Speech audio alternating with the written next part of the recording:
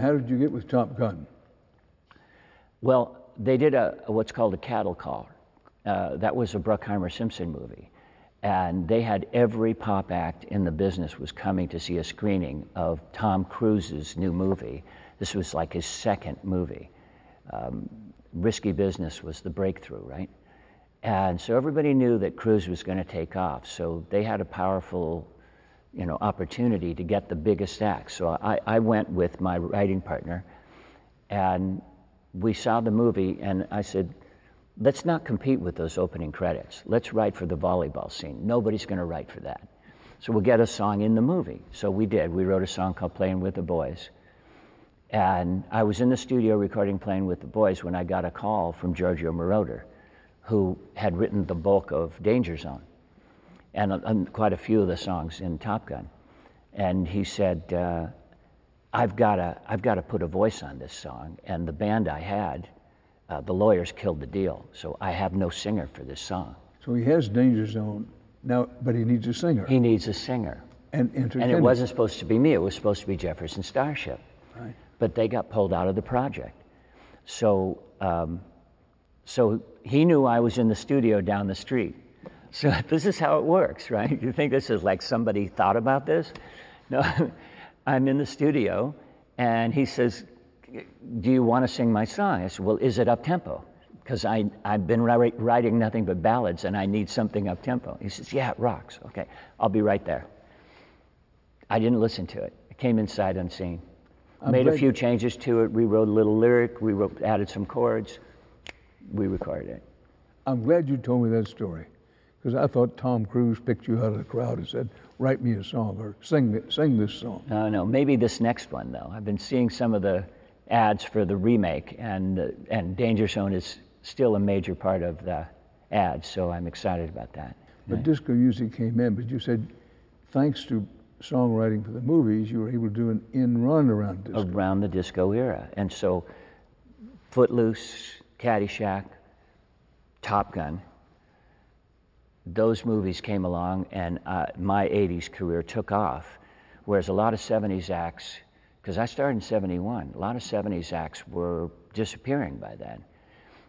But the movie thing just took my career to another level. That's incredible luck. Let's talk movie soundtracks. Right. I mean, you have written and played on some of the best movie soundtracks out there. Obviously, Look Who's Talking To. You did. I got you there. You are featured on that one. Yeah. But no, truly, I mean, the Top Gun anthem. That's like my holy grail of all movies, first off. I love Great. I love Top Gun. And I don't know how this escaped me, that I never knew that that was you on guitar. Yeah, we actually won a Grammy for that. You know, life is funny that way. You can never predict things. The way that happened was that when we did Whiplash Smile, the third Billy Idol record, Harold Faltermeyer came in to play keyboards. Harold was doing movie scores, and he was friends with our producer, Keith Forsey.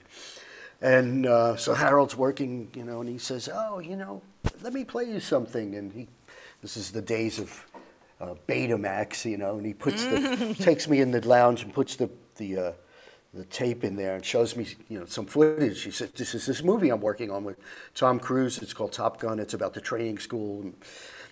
And at that time, those jet fighter scenes were state of the art. I mean, now we're so used to CGI and all this kind of stuff. But I went, wow, that's amazing, And literally, they were little models, like, But he said, I have this theme, and would you be willing to, take a crack at it?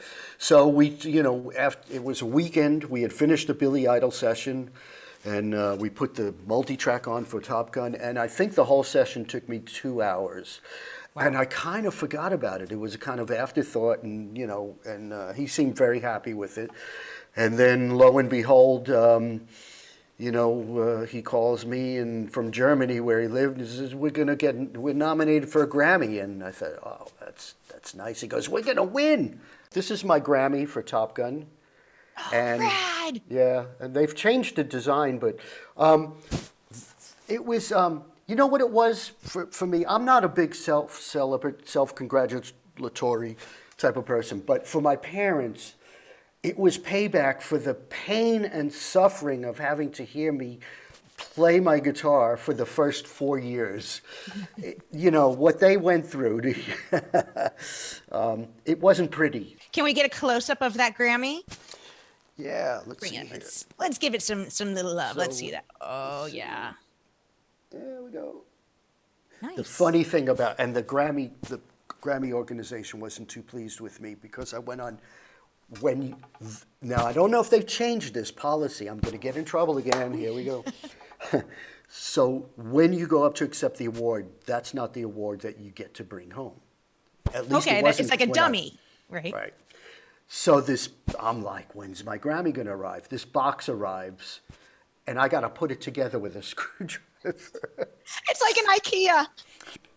And I went on my neighbor at the time, Lisa Edelstein, who's an actress, had a morning show on MTV, and I went on and assembled my Grammy on TV.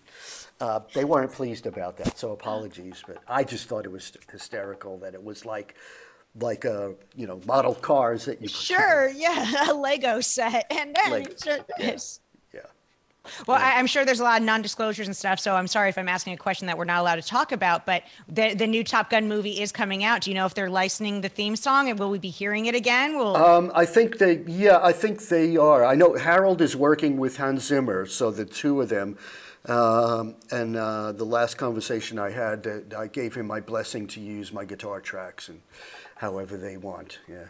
Awesome. Well, Steve, thank you so much for hanging out with me today. For those of you that want to stalk you, obviously you have all of your social media links, and obviously the String Revolution and your Crazy Train rendition is definitely something worth a Google. Great. Yeah. Thank you so much. Yeah, great to see you.